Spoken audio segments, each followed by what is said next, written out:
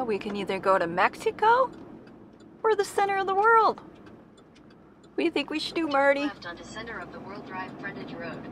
It's in the center of the world. All right. Did you know that the center of the world was here? Is this here? California, that's where it's telling you to turn. Town of Felicity? Yep, town of Felicity. Continue on Center of the World No Drive for half a population, mile. but the elevation's 280 feet. Uh-oh. We're gonna be entering without paying the fee. Well, not really. We're gonna find out how to pay the fee here in a second. Somebody left a cool rock here. You know how some things just look like they go off into infinity, or the perspective is just like perfect? Somebody must have put a lot of thought into how this place was constructed, because if you look around, you can just totally tell that things line up a certain way. And it's just really cool.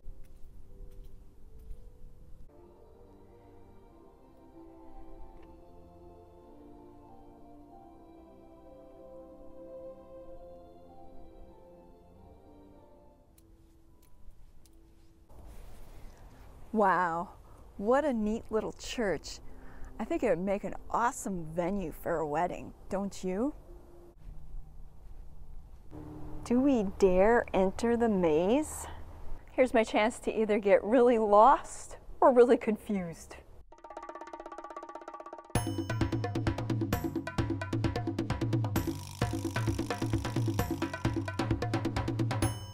Now that I'm all dazed and confused, let's go see the rest of this place.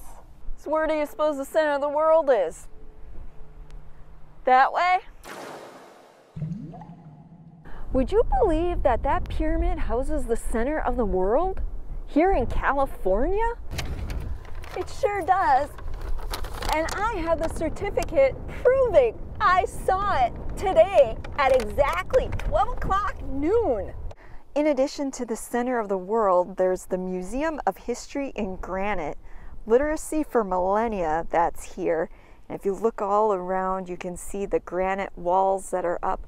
What's really cool is each of these granite walls is dedicated to a different topic. This one happens to be animals of the world. Something I want to point out is here on the wall it says scientists estimate each year 10,000, 10,000 animal species go extinct. Wow. At that rate, what's going to be left at the end of the world? I just learned something new. No two tigers have the same striped pattern, which makes them as distinctive as human fingerprints. Mabel, this one's dedicated to you. All right, one more animal and then I'll move on. I just can't help myself. I've always loved animals. And this one in particular, koalas. Oh, when I was a kid, I always wanted a koala. And a panda. Yep, I wanted a panda bear too. Over here we've got the history of the United States of America, which 1776 is the year of our birth date. And of course, the very first topic over here is a nation of immigrants, talking about immigration and the immigration policies over the years. The thing is, with the exception of the Native Americans who were here before the white settlers, we're all immigrants. We all came from other countries. I know immigration is such a hot topic these days. People are very divided in their views, but I just want to put that little reminder out there. Anyway, just a little food for thought. People will get all stirred up now talking about politics on my channel, which wasn't my intent. But let's move on to something more fun. How about arachnids? Have you ever seen one of these things before? Supposedly they can run as fast as 10 miles per hour. Over here we've got David, Michelangelo's version of David, and I don't think YouTube's gonna allow me to show David in his full glory, so we're giving him a little bit of a hand in modesty by giving him a modesty hand in front of his goods. And over here we've got the Liberty Bell. or at least a half-scale replica of the one in Philadelphia. This unique structure is actually a sundial, and that arm that you see there represents the arm of God that you see in the Michelangelo painting on the Sistine Chapel. And if I had to guess, although I'm not up to date on my sundial reading, if I had to guess the time based on this, I'd say it's close to 3 p.m. Unfortunately, I'm not wearing a watch, so I can't verify the exact time. Marty, what time is it?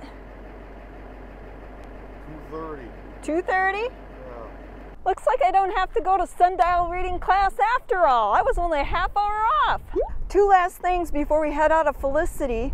There's a huge checkerboard or chessboard there, and steps from the original Eiffel Tower. Legitimately, this here is a section of the Eiffel Tower that was cut out some years ago. They replaced the steps because they were too heavy and the Eiffel Tower was starting to have issues. And so the owners of this wonderful place purchased a section of the stairs, and they have them on display here. Totally cool. Now I can say I've seen part of the Eiffel Tower even though I've never even been to Paris, France. After journeying to the center of the world in California, I worked up an appetite. So getting a date shake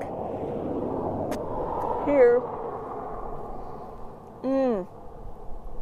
These are so good. Do you know the story behind the center of the world, Marty? No. It was actually based on a children's book. Ask me if I care. Do you care? No. Do you care? No, but you can tell a story anyways. So the owner of the center of the world decided that in order to come up with legitimacy for establishing the center of the world there, he had to write a children's book about a dragon. And that's, folks, sightseers, how the center of the world became to be in California. Special thanks goes out to all our fellow sightseers here on Patreon and PayPal. Without you, these videos wouldn't be possible.